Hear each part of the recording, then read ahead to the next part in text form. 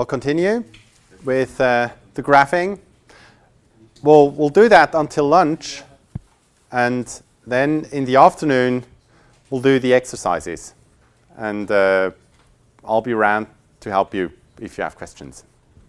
So we have another 90 minutes, I think, roughly. So I might go a little faster than before. The two main drawing instructions for RRDtool graph are area and line. And we'll look into the possibilities of these two. So here we have an example showing off a line and an area in a single graph.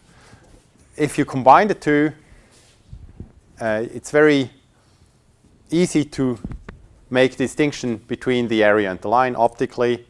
RRD's predecessor, MRTG, used this way of representing incoming and outgoing traffic. And if you look at charts today, you see that many tools still copy that initial way MRTG used to present traffic. You can also have multiple areas representing data. That obviously has little disadvantage, because if the blue area is in front of the whatever that color is, salmon area, then you can't see it. So probably not such a good idea. RRDtool 1.4 added the ability to have a transparency factor for your charts. So here I'm picking a color at no transparency, whereas here I'm setting the transparency to fairly translucent. So now you can see both areas, because the blue area is slightly translucent.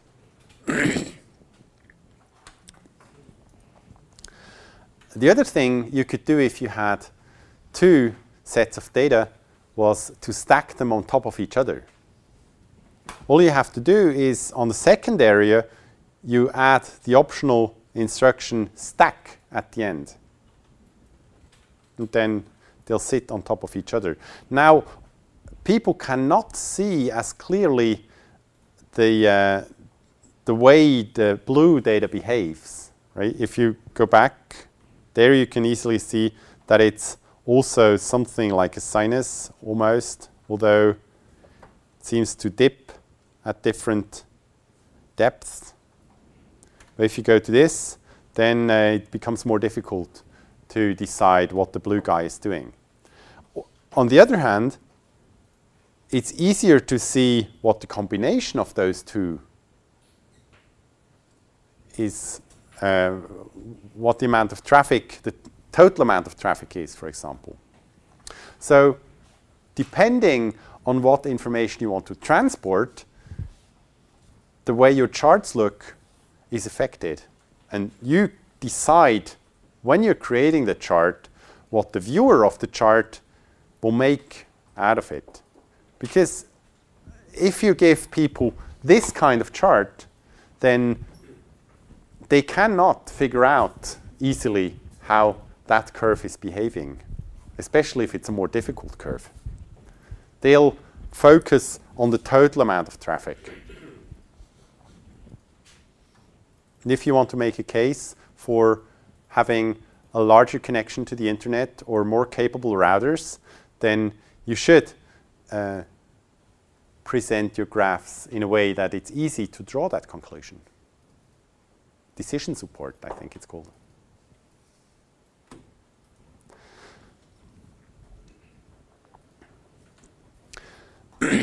If you wanted to draw a chart showing off the traffic from this week as well as the traffic from last week,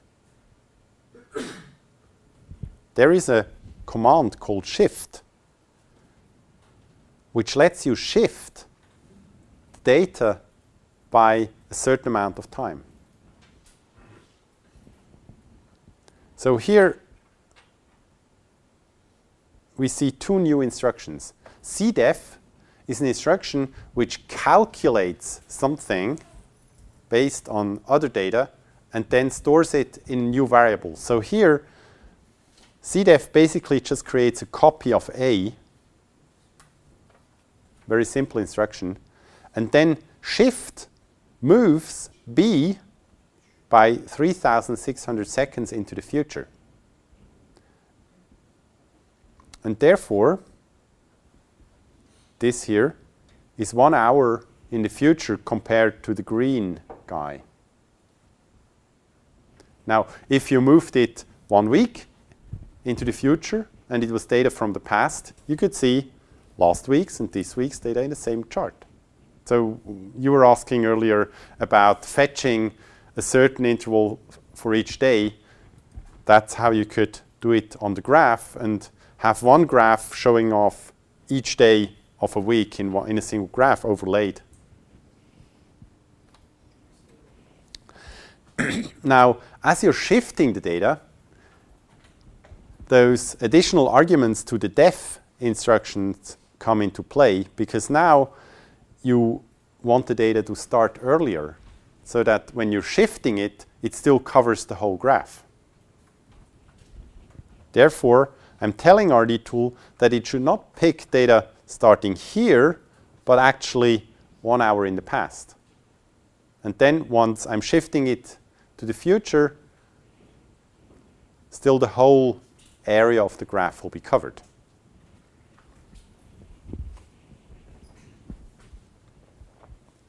Now, in this example here, I'm using the same data twice. Obviously, you wouldn't have to do that. You could also use different data sources and shift them and display them in the same chart.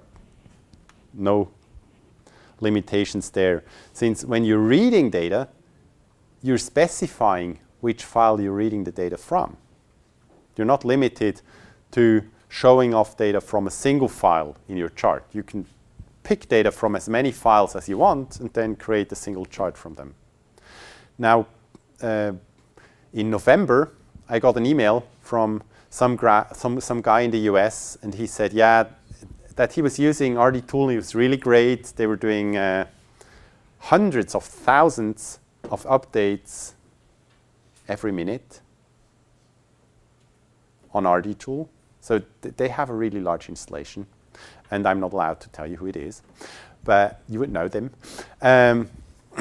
And this guy is really fond of RRDtool, and he said, yeah, there is this one problem he has. He's creating this chart out of 100,000 RRD files, and he's building just a single line representing all the data he's capturing over 100,000 different RRD files. And you're creating one chart? Yeah, that's no problem. It's a really huge RRD graph instruction. Well, it works. But he has a performance problem. Because creating that chart with 100,000 RRD files is taking too long. And I said, yeah, that's obvious, because it has to read data from all these different RRD files, and that takes some time. He says, no, he has a very fast disk subsystem, so it's not taking a long time to read data from these RRD files. Actually, the problem is that CPU is at 100% all the time while it's doing something, and he thought that it's probably memory allocation not happening properly inside RRD graph. And he actually said he's going to pay me to fix that. And I say, okay, let's fix it. And so finally, 2 weeks ago, I got down to solving that problem, and I investigated it. And I found that the problem was that whenever RRDtool was accessing one of these variables here, it's doing a linear search. And if you have waterproof table, no problem. If you're doing a linear search over 10 variables, it's no problem. But if you're doing a linear search over 100,000, not so good. And since RRDtool is using glib anyway, glib has a hash function which lets you store or create a hash to look up things. So I replaced the linear search in RRD graph with a hash search. And the improvements were quite dramatic. So I then created a test program for creating a graph out of, I think it was 10,000 RD files, because I didn't want to wait that long. And the improvement, just for a simple graph containing one line consisting of the sum of all the 10,000 RD files, that creation got 40 times faster with that change to a hash function for picking out the right variable names. So it's not actually disk access which was slowing him down. So if you're intending to create really large charts, just use the master version from GitHub, and you should be very fast. Now, I'm still fixing some issues with that. The data selection is very fast now, but it seems that the master version has other issues due to patches other people contributed, and I just integrated without too much attention. So the master version is improving over the next few weeks, and it'll be very cool. And then I'll release it. So using all these math things and data massaging techniques, you can create graphs which really show off what you want the users to see. And one important tool in making people see the right information from your charts is RRDtool's ability to do math prior to painting the graph. Who of you has used a HP calculator back in the day? Yes? HP 11C, maybe? I don't know. That was my model. So, and HP had this very odd method of doing math where you had to input data and then do an operation on two pieces of data. And RRDtool also uses that method to do math because it's very simple to implement and quite powerful. It's called reverse Polish notation. And I'm going to show you a little example on how that works. So I want to do that calculation here. And what we see here is a thing called the stack. So in order to do math with RRDtool, you have to transport that expression here into the stack to get RRDtool to calculate the result. So I push the number 15 onto the stack, and then I push number 23 on the stack, and you can see as I'm pushing a new number onto the stack, the other guy gets pushed down in the stack.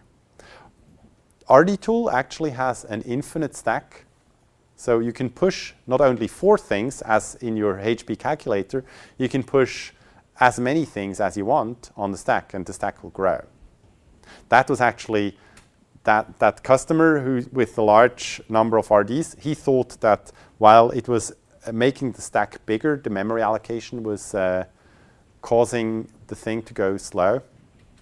But that's already optimized, so that's not the problem. And now that the data is sitting on the stack, I can execute an operation on the data. And I'm going to execute the plus operation. This causes 2 items in the stack to be aggregated into 1 item sitting on top of the stack now. So here we have the result of 15 plus 23.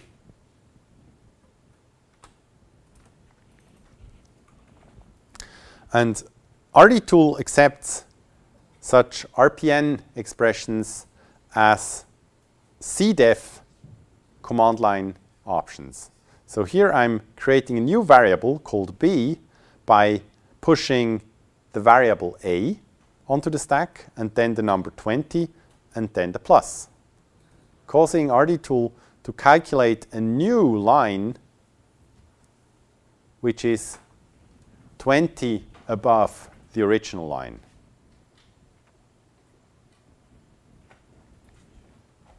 People use those cdef instructions mostly to cause optical effects on the graph. So, for example, if you had that line here, has anyone looked at smoke ping ever? smoke ping graphs? Yeah. So in smoke ping, you can see the line representing the round trip time of the ping and then some gray area around that line. And that gray area is created by overlaying additional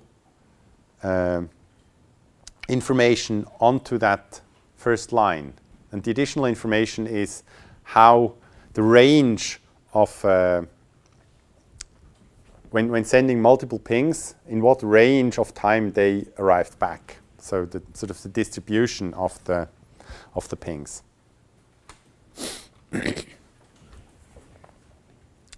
So here, there's one optical effect for you. So the original data is that curve here. But for some reason, someone might think, let's make it less boring and add some distraction for the viewers. And so I'm dividing A by 4. So I push A, push 4, and then execute division. And now I paint 4 areas, and I stack the second, the third, and the fourth on top of the first area. So the final line up here is exactly as the original data was, except that inside you can now see those 3 colored sections.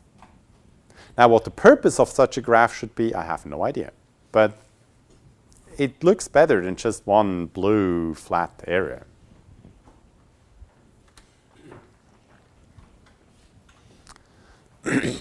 And RRD Tool comes with a lot of instructions in that RPN language. I'm not going to cover all of them, but they're all documented in the manual page. One very important rule when contributing to RRD Tool, your contributions will only be accepted if they also patch the documentation. So you have to write patches which modify the code along with the documentation. So the documentation you find on GitHub, it's always current. It's always representing whatever is in the code. So what we have here is 2 areas, and I just painted them, but I calculated a third variable, and it's A, B max. So whichever one is higher will be C. And then I'm drawing a line, causing the line to outline the painted area of the graph. It could be a nice effect. So for example, if you have that green area here, and it's going into a white area, it's laid over a white area, then the border of the light green area will not be really well defined because it's so light. And what people sometimes do is that they add an extra border around the light area, which is slightly darker than the area itself, causing it to stand out much better than if it was just the area itself. And that's how you could do that. Now you wouldn't obviously pick red, you would pick some color which is just slightly different from the color of the area. And most users wouldn't even notice that you added that extra line, but the graph would just look better.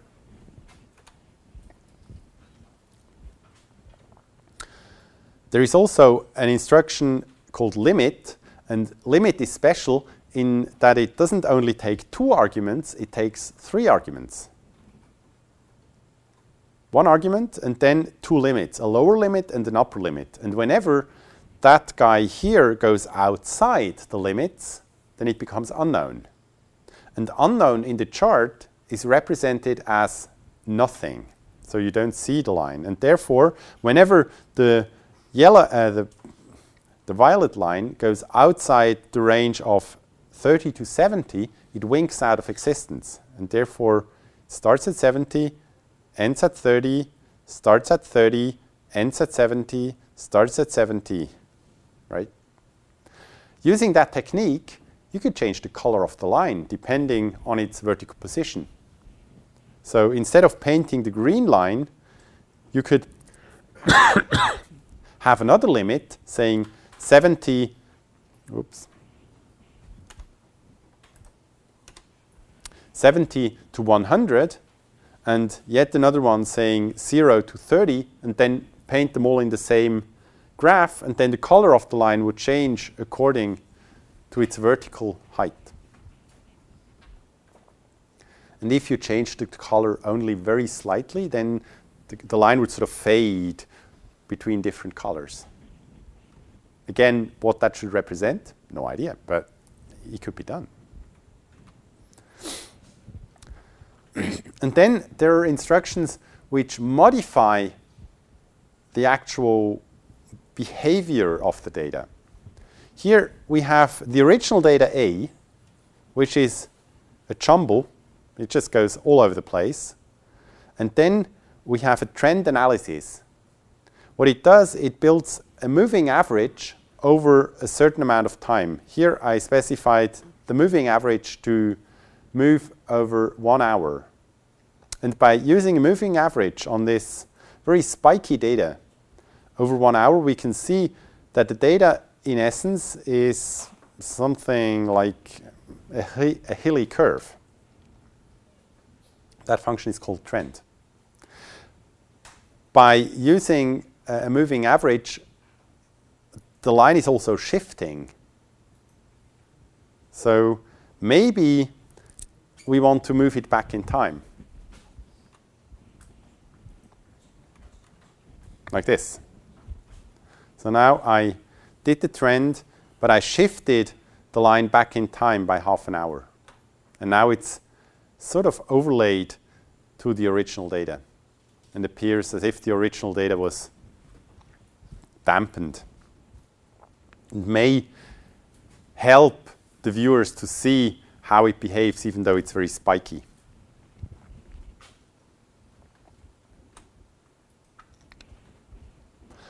You can also use the decision operator if in RRD Tool. So this allows you to almost write little programs in RPN math. This here says if. This comparison here, A is smaller than B, then pick A, otherwise pick B. And as you can see, now the area here is always at the bottom. It's always the smallest area covered by one of the two lines. And here is an example creating those stacks. Obviously, this could also be achieved using the limit function.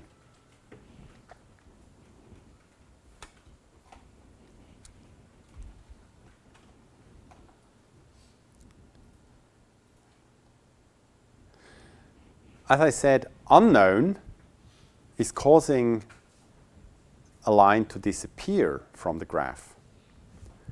And so here I'm choosing which area I'm going to paint by turning an area into unknown as soon as it's below a certain level. And the opposite decision on the second area. And therefore, this guy here winks in and out of existence, and the green one too, although obviously you could do it to just one and just overlay that. But with that method, again, you could make all colorful graphs. There is also an instruction which counts. So this counts the position, the horizontal position of the data. By using that counter and the modulo operator, you could have the data wink in and out of existence depending on its position, create a sort of a bar chart-like appearance of your data. You could have wider spaces. This here is just a single data point. That's why it's horizontal here. But if you wanted to make the bars wider, what you could do is you could use the pref operator. This guy here picks the value one step back in the time. And therefore now we have those bars which are wide but horizontal. So even though the data actually would be spiky, we get even bars because the bar is represented by the current value plus the previous value.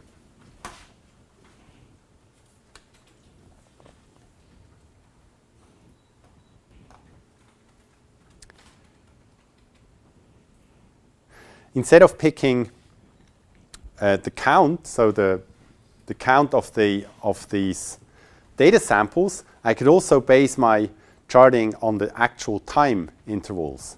And here I'm getting seconds since 1970, and I'm doing again some modular operation. Here that's half-hour intervals, and I'm using that to paint a chart which winks in and out of existence. And as you can see, depending on what I do to the time, I can even shift things around.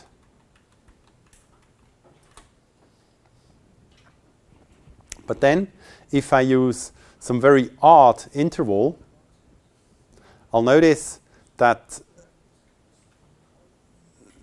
my whole graph becomes rather spotty, and those nice bars don't show up anymore.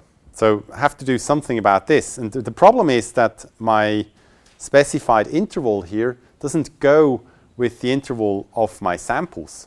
The samples were maybe at 300 seconds interval, but now I'm trying to create bars at 1756 seconds interval, and that doesn't add up. What I could do is that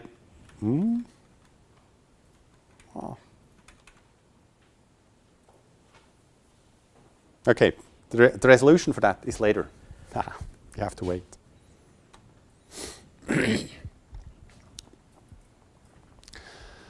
Some background. When I'm doing math on several data sources, the data sources may have different resolutions. One data source might be at 1 hour intervals, whereas the other data source is at 50 minutes intervals. Now when I try to do math on the 1 hour intervals of one data source and the 50-minute intervals of the other data source, then there's a problem. Because when I try to create a point in time, there is no data from both data sources. So what operation should I make? How should I calculate anything? Because they don't align. And what RRD Tool does is it creates new data based on the original data which does align. And the alignment is determined by the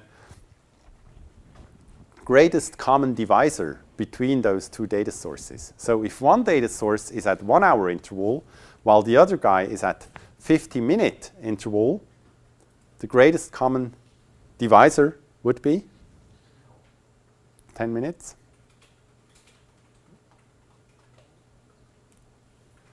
Between 60 minutes and 50 minutes. So if I had a 10-minute interval for both, then that would add up. And RRD Tool internally calculates that and builds 10-minute intervals out of those two original data sources and then calculates every 10 minutes. Now what you could do is you could add an RD with a 1-second step. And so whenever you combine data from that 1-second step RD with data from, let's say, your hour interval RD, then RRD Tool internally would convert the 1 hour intervals into 1-second steps in order to do math between the two. So you create that pseudo RD file, very small one, and its only purpose is that it has a step of 1 second. And now, by pulling in that guy here, pulling it into the RPN instruction, but immediately throwing it away again, the only thing which will remain is that RRD Tool will have to create a high-resolution representation of the original data. And now, when I'm doing my same time 1756 modulo, it works because the data is now available at 1 second interval, and you have your stripes exactly as defined, even though the original data didn't support that. But by combining it with that pseudo RD file at 1 second interval, things will work out.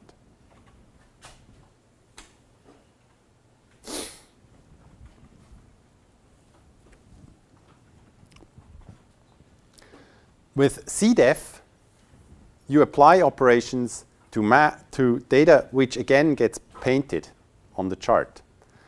But sometimes you may want to calculate data which is valid for the whole chart, like an average for a day. You have a day chart, and you also want to know what's the average data rate for the day, or what was the maximum or the minimum value of my data.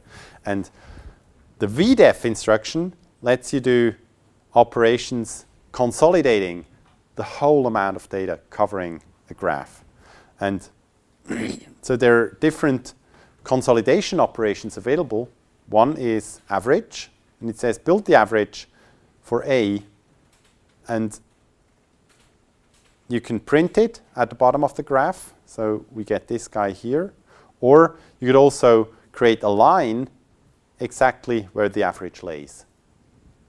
So if you're creating traffic charts for your customers and they have to pay according to their average traffic, for example, then you could paint a line at the average traffic for a month, for example, so that they can see optically for how much traffic they'll have to pay. Obviously, normally it's not average traffic, it's something called 95 percentile.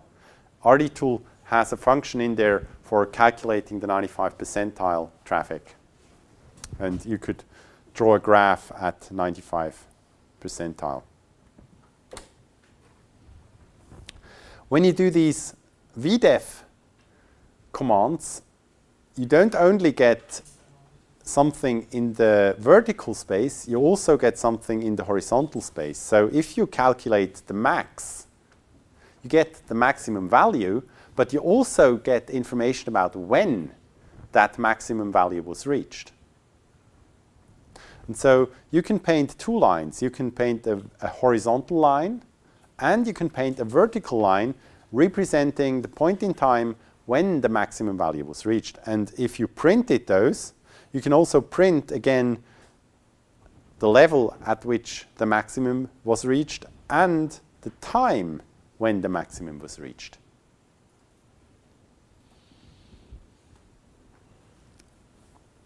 And that would be the code required to do that. So I have a line, I calculate the maximum, I draw a line at the maximum, I draw a vertical line at the maximum, and I put the label down for the line. And then I print graphically, gprint, the value calculated. And this here is a sprintf formatting instruction for formatting the number which is going to be printed. And finally, I'm going to use strf time to format the time printing. And since my time has a colon in its format, I need to backslash the colon to escape the colon so that it gets printed and isn't looked at as a separator in that command string.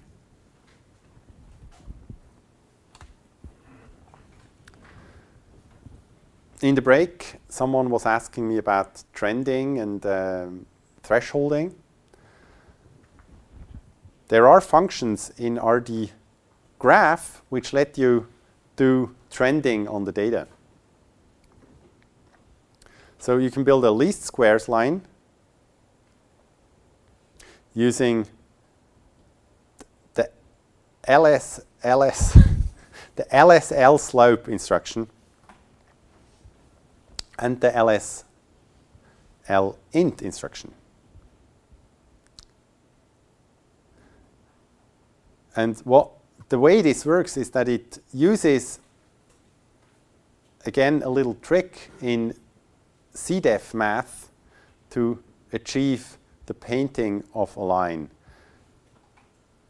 Now, in CDEF instructions, you always have to refer to a variable containing time series data. You always have to, otherwise RRDtool refuses to accept the CDEF instruction. Now, in order to paint this straight line here, I don't want to access any of the original data, because I've already accessed it here in order to calculate the slope of that line. So what I do is I access some original data and immediately throw it away again, and then I do calculate the line data. And I'm using the count operator here in order to access the position in the chart, which is one step for each pixel in my graph. And then I can use that to paint that line. Which leads us to Holt-Winter's aberrant behavior detection. Aberrant behavior detection means I want RRDtool to learn how my graph or my original data is supposed to behave. And when it doesn't behave, then I want to get an alert. So instead of trying to figure out thresholds for yourself, you rather teach Holt-Winters the nature of your data, and then it will figure out the thresholds first, and then it'll also figure out when the thresholds are violated. The Holt-Winters algorithm works by learning about your data. So you have to feed a lot of data into Holt-Winters, and eventually it'll learn how your data is supposed to behave, and when it doesn't behave properly one day, it'll alert you.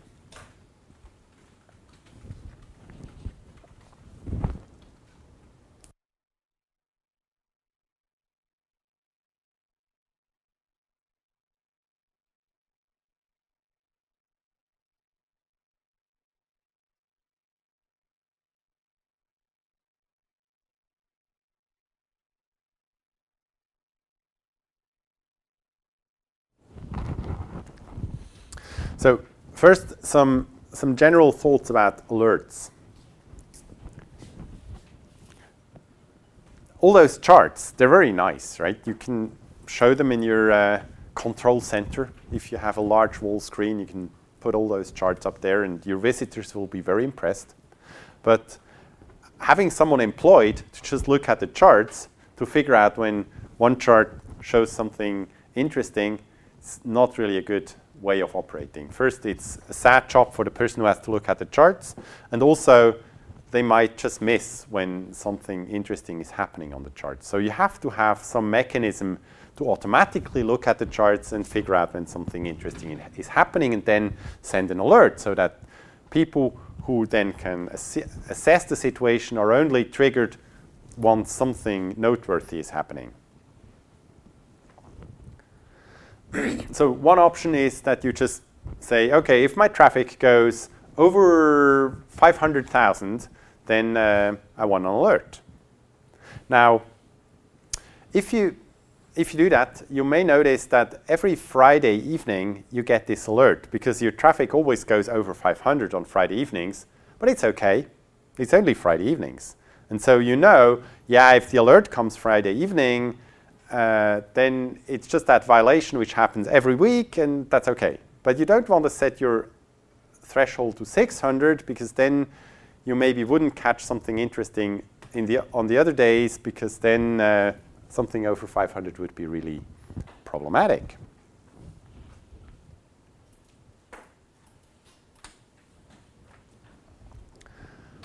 So you could say, okay, what I want is something, a moving average. So if the data changes too fast, then I want an alert. And then you catch spikes, things which go way up, and oftentimes that's a problem. But let's say those Friday evenings, you have lots of spikes Friday evenings. You know, they always happen on Friday evenings, and it's nothing to worry about. People have gone home anyway. It's just those gamers which are causing bursty traffic and there's spikes. But if you're using moving averages, you just get those alerts Friday evening. So say, okay, Friday evenings. With hold winters, you're covering both problems. Hold winters gives you a tool which can deal with data moving around and the fact that the predictability of data in the future varies over time.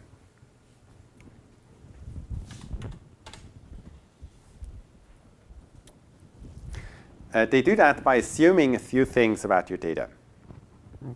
First, they assume that data is basically periodic in nature. So in our society here, it's probably often the case that there is a daily pattern to the data. So in the university, people come in the morning and they start working, and at some point they go home. So if you look at the network traffic, you'll see that there's a certain pattern over the course of a day, except Saturdays and Sundays, when it'll be different.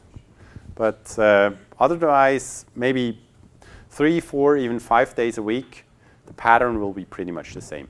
There's also a weekly pattern, and then you might have the same weekly pattern all over the year, maybe except for the week of Christmas and Easter. And there's also a yearly pattern, but then again, you have moving Easter, and so maybe a week is okay. A week is pretty reliable.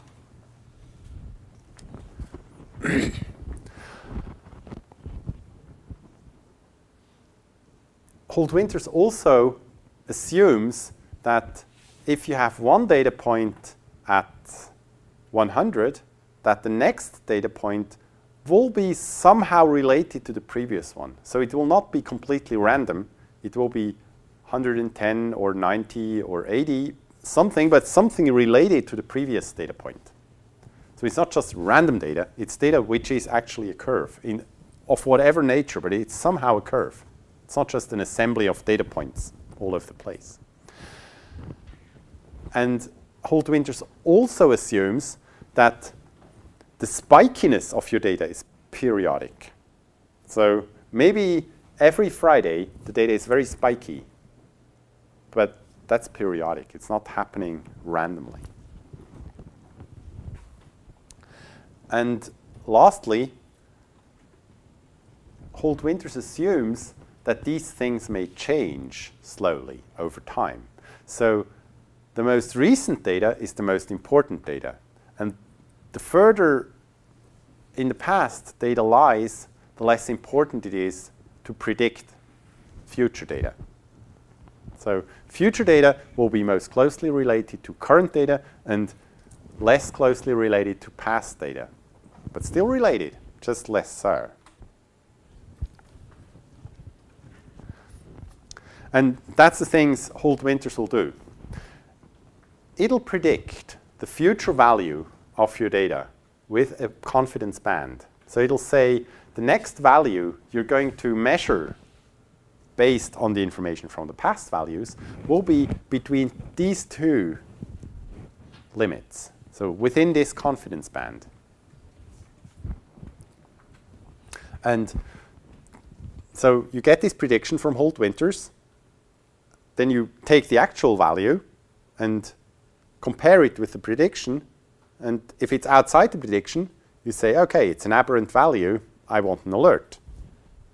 Now, you can also, in RRD Tool, say, yeah, but just one failure is not really worth an alert. So I want 5 failures within 30 minutes, and then I want an alert. And that's the amount of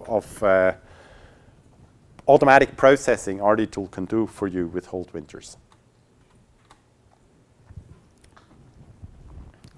When you're configuring hold winters in RRD Tool, it's pretty involved.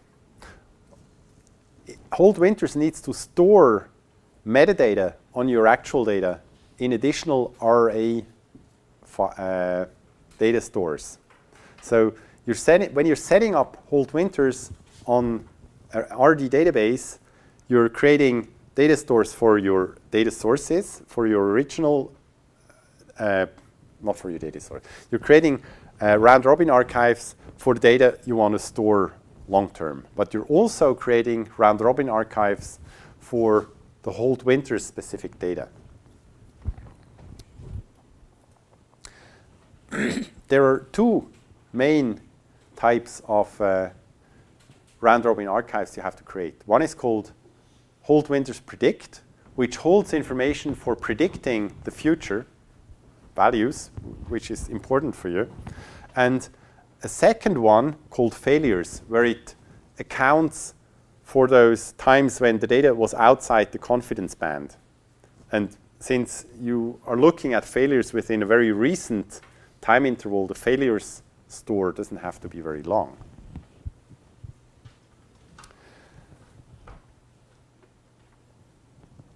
You can use RRDtool tune to modify the parameters of your Holt-Winters aberrant behavior detection model within the RD file.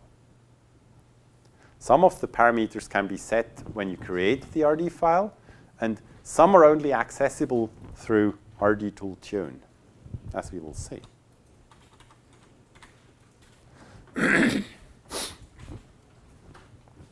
So when you're setting up a round-robin archive with Holt-Winters aberrant behavior detection, you have to set up a Holt-Winters predict round-robin archive. And you define how long that prediction interval should be.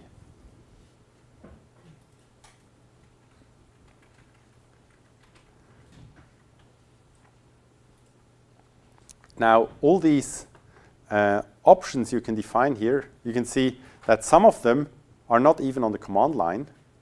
And the reason for that is those guys here, they're only accessible via the RRDtool tune interface. By default, they're alpha. And we'll see what the effect is of those different arguments in next few slides. Now here, I'm not going to go into this, but that's the formula used to calculate Holt-Winters. And that's built into RRDtool, but from the source, I tried to track all the bits, because I didn't write that code for Holt-Winters. That was contributed. And so I analyzed the source, figuring out what the formula was to calculate Holt-Winters. And what basically happens is that it takes the current data and uses data from the previous period to finally to calculate what should be stored in the next, or what should be expected in the next interval. Now the previous period, that's the periodic nature of your data. So if your data has a seasonal interval of a week, then previous period would be a week ago. And next previous period would be a week ago, but the next, so one into the future from 1 week in the past.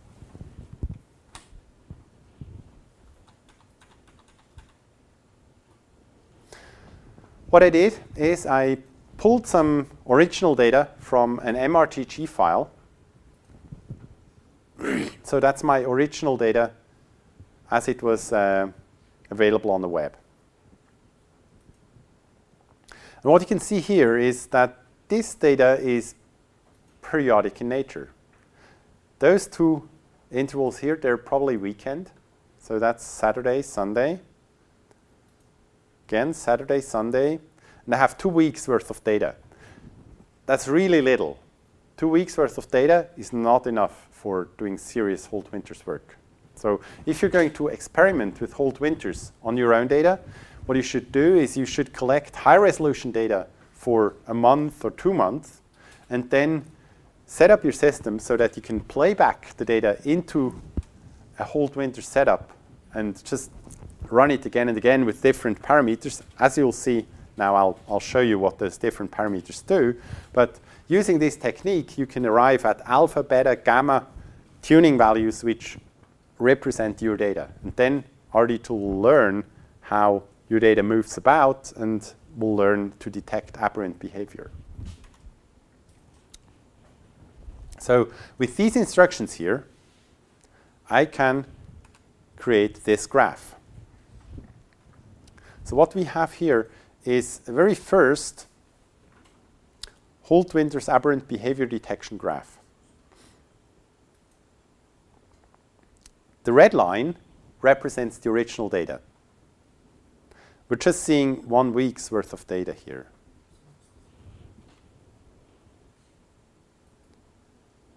And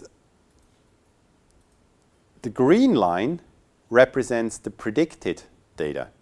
And as you can see, Holt-Winters is really good. It's predicting always almost the right data.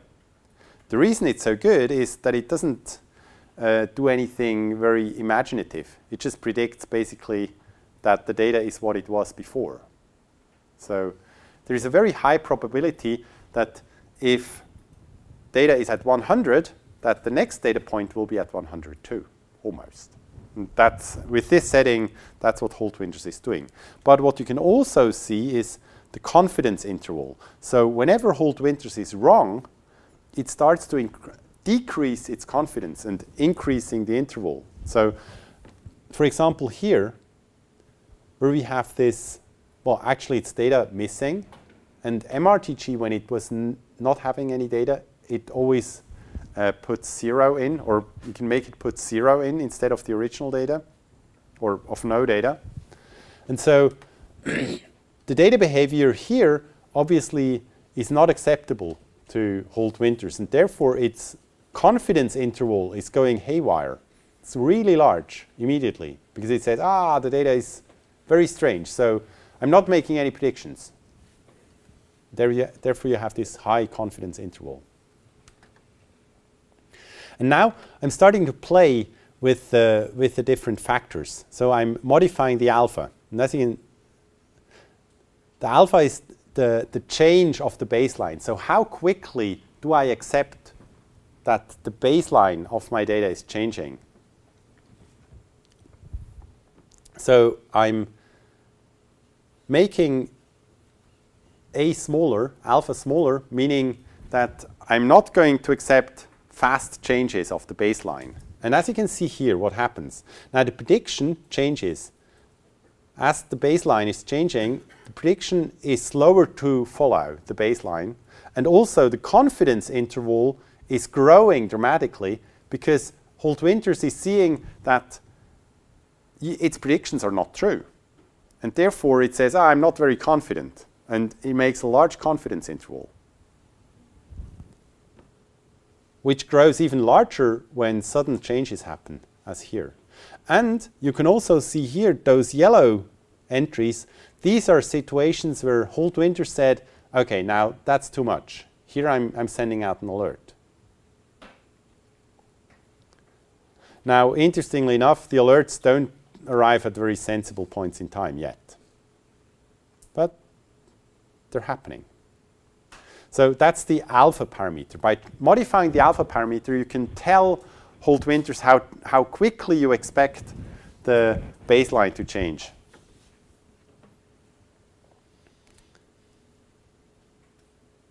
So now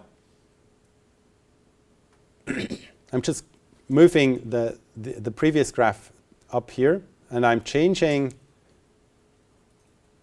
beta. Let's look what beta is. So beta is the slope. This means how steep is the curve. How quickly can the slope of my data change?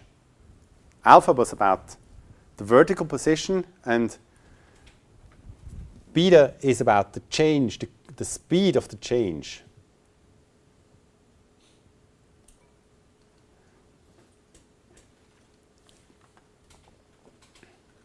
So now I'm increasing beta.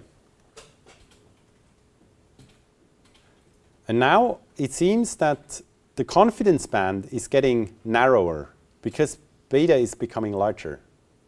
So it's more accepting of change in the slope. Also, the recovery here from this anomaly is quicker.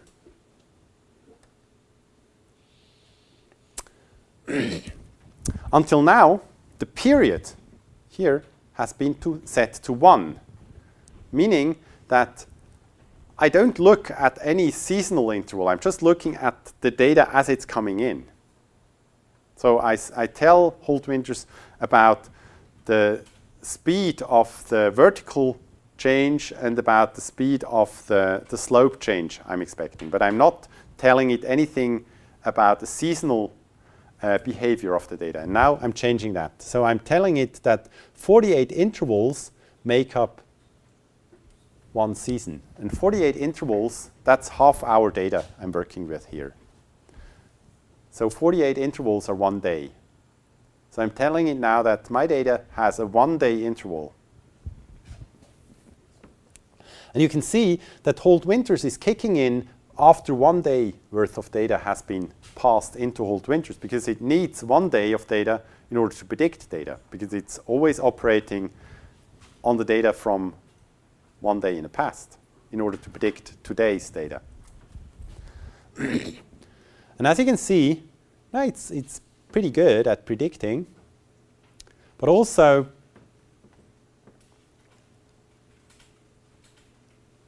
as time goes on, it starts to learn how the data should behave. And on the weekends, where the level of the data falls down, and it's learned from the past 3 days that there should be a hump every day.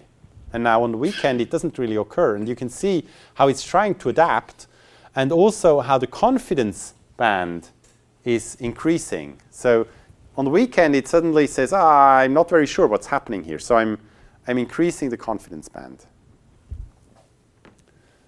And then on Monday, things are back to normal again, but there's this anomaly, and then it'll get all confused. So we're tuning this.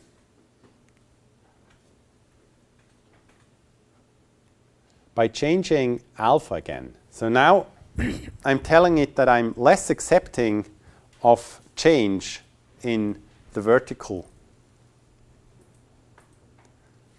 Because comparing today with yesterday at the same time, the vertical modification of the data should be not that large, because every day I expect the data to move in unison. And so by telling it that it should be less accepting of change, you can see that on the weekends you get alerts, because the weekends do not behave like normal days. And also here, during this failure, again I get alerts because they do not behave like my normal days.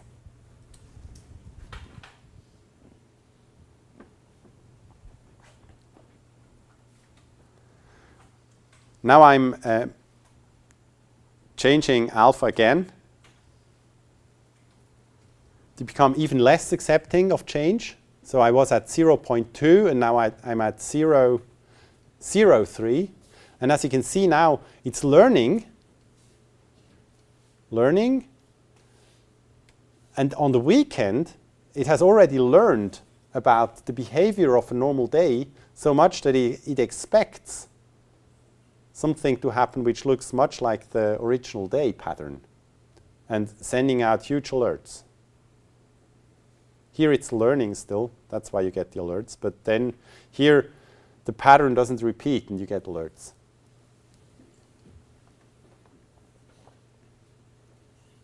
And the outage here, interestingly enough, is happening during the night, which is, it seems, after having acquired a taste for things not being normal over the weekend, acceptable to Holt-Winters.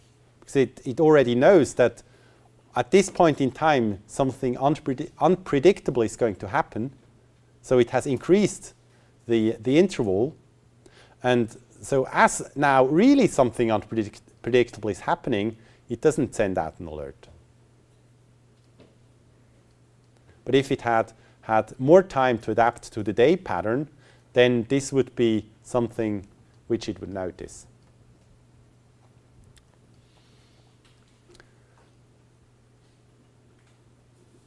So now I'm going for the slope.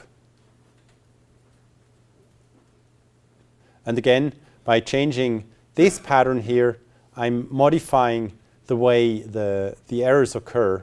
And I'm still, the problem I'm suffering here from is that I don't really have enough data for it to acquire a taste for the behavior of that data. But using this technique with the charts, the optical representation, and original data, you're just feeding it to create the charts. You also find the code for that on the website. You can use your own data and preferably use maybe 2 months worth of data and an interval of not only 48 hours, 48 half-hour intervals, but a whole week, so that you don't have the strange behavior on Saturday and Sunday. Then you might be able to come up with a set of parameters which actually allow Holt-Winters to learn about your own traffic pattern.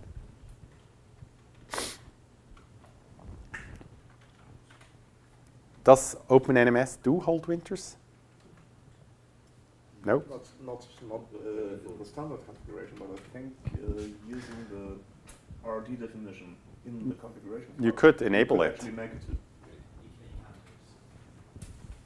So the problem is now that Holt-Winters is creating all this nice information, but as I already mentioned at the beginning of this section, if the information is just showing up in the charts, again, it doesn't help much because somebody has to look at the charts in order to get that information.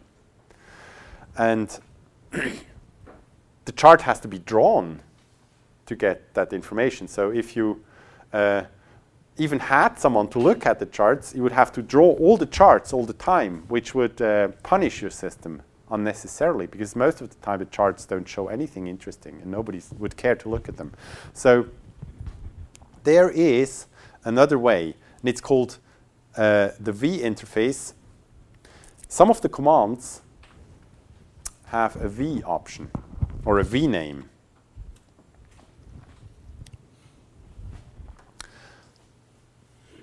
When you're calling RRDtool, now that's Perl example, but you can use any language you want.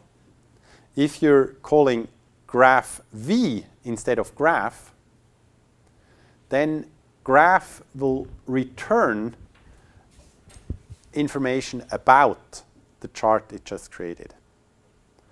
So, and about the chart you just created information could even contain the chart itself. So instead of writing the chart to disk, you could have the chart output in that meta information and get the data instead of something on disk. So a PNG in a string, basically. And that's all the information graph V will spit out, even when you call it on the command line. So you get the height of the graph, you get the area inside the graph where the actual graph is painted. So if you wanted to create an interface on the web which allowed you to point on the graph so that something could happen, you could use graph V to get that information and then transfer it to your JavaScript overlay, which then would pick out your mouse pointer on top of the graph.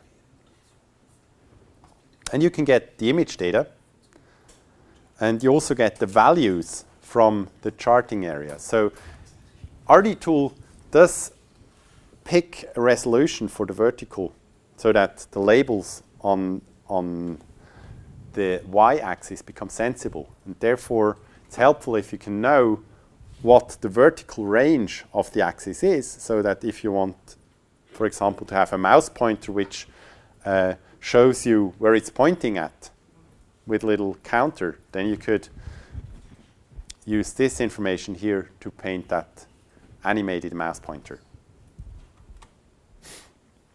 There are other V interfaces, most notably update V. Update V works the same way update does. So you give it data and it stores it into RRD Tool.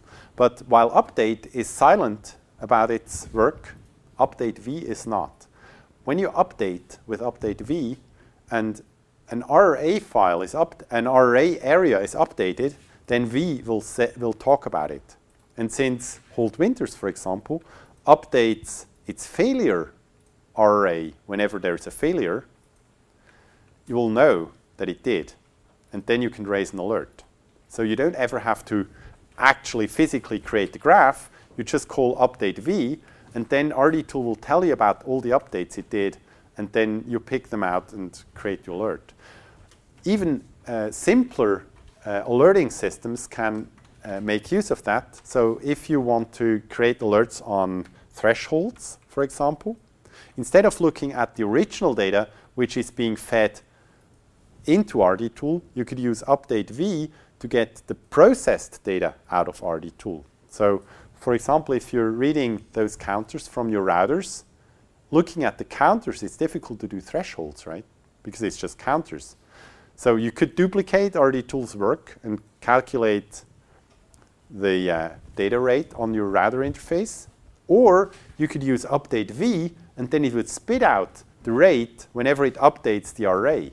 And then you could use that to do your thresholding. Saving time and work, some people use RRD Tool fetch to do the thresholding. So they update the RRD files and have a separate process fetching data out of the RRD files all the time. And this is very costly. Whereas running update V has no cost attached at all because the data is already there. It's just not being output normally. And with update V, you get it output. There's also a third guide called RRD Tool Info, which lets you dump some meta information about the structure of your RRD file. So you can find out how the RRD file is structured by running RRD Tool Info. I use this in some of my tools to make sure that the RRD file at hand is actually the RRD file I'm expecting. So if somebody has messed with the RRD files and moved them around or renamed them, using RRD Tool Info, you can look into the RRD file to make sure that this RRD file is actually the one you're expecting to find.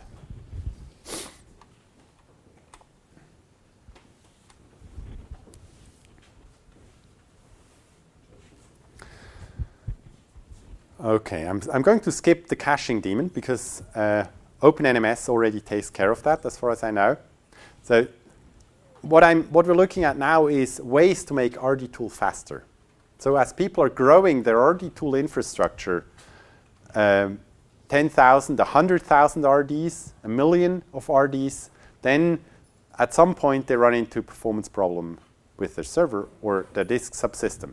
And to make RRD Tool faster, various things have been considered and implemented. And one of them is the RRD Tool caching daemon. The idea is that you store the RRD updates in a daemon, which then writes them to the RRD files only occasionally or when it's required.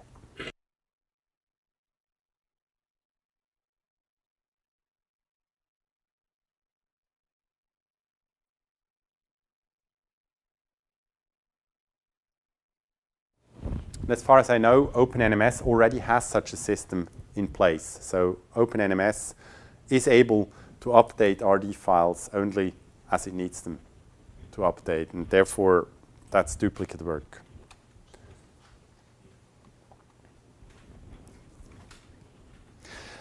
The problem with updating RRD files is the following. I already told you that the structure of the RRD file is such that the beginning of the RRD file has to be updated on every update. There's no helping it. And the other updates are very small. So when I'm updating an array, in the best case, the only thing I have to write to the array is one 8-byte double number. 8 bytes, it's nothing. I just write those 8 bytes to disk. Now, do you know how writing 8 bytes to disk works? I was very naive when I designed that. It doesn't. You read the complete block. Yes. So you first have to read the block, because the disk doesn't work in 8 bytes. It works in 512 or 4K, depending on how old your system is. But it's a whole bunch of data, which is modified at once. So if you want to modify a little bit of that data, the disk can't do that. What you have to do is you have to read what is there, then modify it, and then write it back. So it's actually very expensive. It would be less expensive if you wrote just the whole block, because then you wouldn't have to read it first, you just write it. And what happens, now, don't follow that too closely because I'm not, okay. So what happens is that if the system has cached your data, then it already knows what block is on disk, and it modifies the block in cache and just writes it out. It doesn't read it again because it knows what is there, because your OS is the only guy who's accessing the disk. So it's very helpful if your RRD is cached. It's cool. So, and the cool thing is you don't have to do anything about it. The OS will cache your RRD. If you do some experiments and you create a platform where you can create many, many RDs, and you try running that with 5,000 RDs, 10,000 RDs, 20,000, 100,000, you'll notice something very disturbing.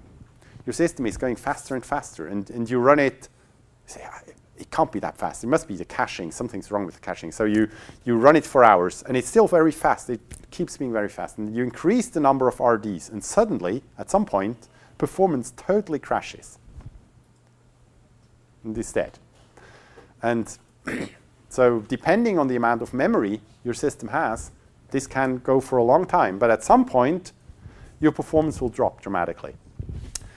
And if you did that test with RRDtool 1.2, with Linux, was it 1.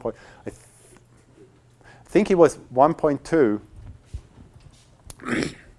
Then, you did it with 1.1, 1.0, sorry, Linux 1.0. Your system was all fast and good until, let's say, 100,000 RDs. And then you get a new kernel. You get Linux 1.2, and you upgrade to Linux 1.2. And you run your test again, and you find, oh, now it's at 10,000 RDs, and it becomes very slow. So something's wrong with Linux 1.2. Seriously wrong, because my performance or my ability to update RD files has dropped dramatically. And what happened is that the people who designed Linux 1.2 wanted to do something for performance. So they said, when I'm accessing a file, most people will not want to have only one block from the file. They want to have more. They want to have 10 blocks at least, or maybe even more. So there's a parameter called read ahead, where the OS, when you tell it, I want this block from the file, the OS says, yes, but I think you want the other 10 blocks following it too, so I'll just read the whole 10 blocks when you ask me for one. And this behavior changed between Linux 1.0 and 1.2. And 1.2 became much more aggressive. So if you do a benchmark on 1.2 and future Linuxes, where you read whole files, you'll find that 1.2 is much faster, really cool. Except for RRDtool, it doesn't read files, it writes files. But since the block has to be read, in order to write it, the OS will go onto disk when you want to write 8 bytes, and instead of reading one block, it'll read 8 blocks. Okay, takes more time already, but what's even worse, it reads 8 blocks and puts them into the cache, so that in the future, when you want to access those blocks, they would already be there for you. Except RRDtool never wants to access those blocks. So by writing a single 8-byte thing into your RD file, the OS occupied, let's say, 4 KB worth of cache due to your one write operation. whereas before it occupied less. And so due to that, the cache was filling up much more quickly with 1.2, causing the number of RDs which you can keep in cache to shrink. And therefore, the number of RDs you can update quickly to be much lower. This was offset somewhat by people buying systems with more memory, but still bad situation. Fortunately, there's a system call where I can tell the system what I intend to do with my data and how it should behave. And so RRDtool 1.3, I think, introduced that system call. So now RRDtool is telling the OS, not only Linux, any OS which has that system call, it's telling how I'm going to access the data. And for writing one block, it tells it, yeah, I'm just going to access that one block. Don't bother reading anything ahead.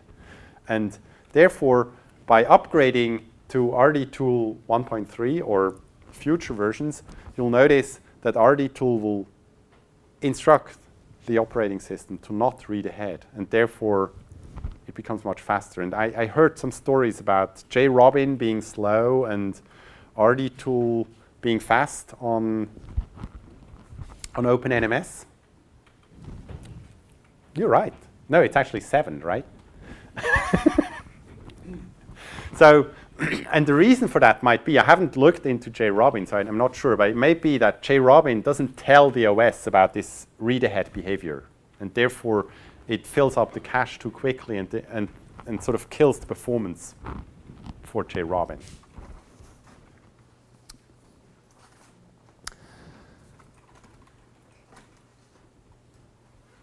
Okay, which brings me to the last slide of the presentation. Future of RRDtool. It's been the same slide for quite some time already.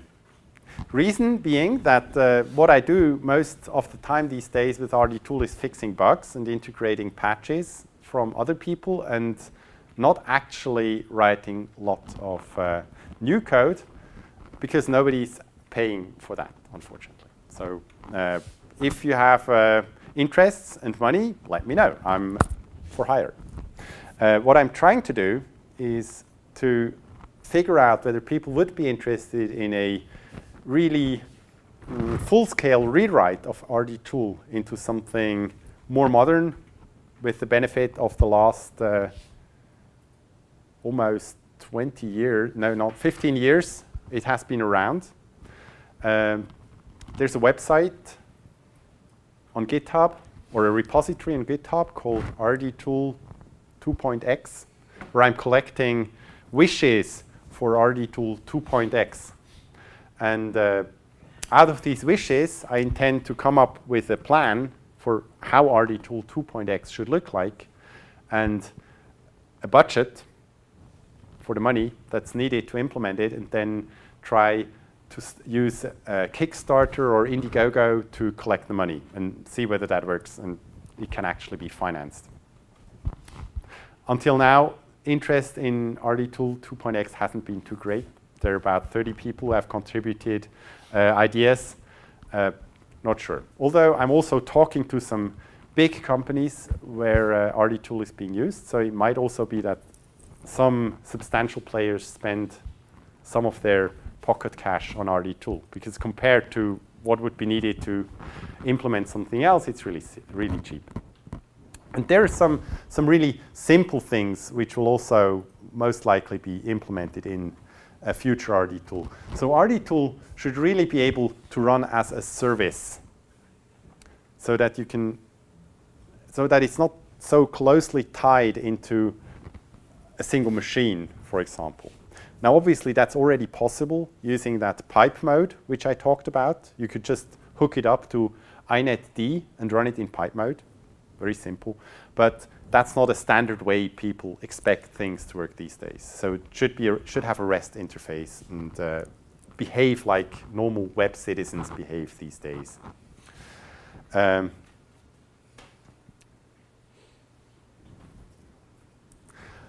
Also, the whole data format of RRDtool, it has some naive ideas about how disk I/O works, as I pointed out before. I would like to change that by moving into a system where there is a hot block at the beginning of the RD file where data is normally written to. And once enough data has been assembled in this hot block, then one block of data gets written in the rest of the RD file, so that the number of accesses to the other parts of the RD file can be further minimized, and therefore making it behave more performant. Also, something which is going to happen is that the database code and the charting code will be more separated, because at the moment they're still tied together pretty much. Although their version, you can now compile a version of RRDtool which does not have any graphing code in there. So if you don't want to install all those graphing libraries, you can do that. But I want the interface between those two parts to be much more open, so that you can hook up the graphing engine to some other data source, or hook up the data engine to some other graphing system. I heard that someone from OpenNMS, the Google Summer of Code project, is doing a web version of the graphing code, which hooks up to the back end of RRDtool.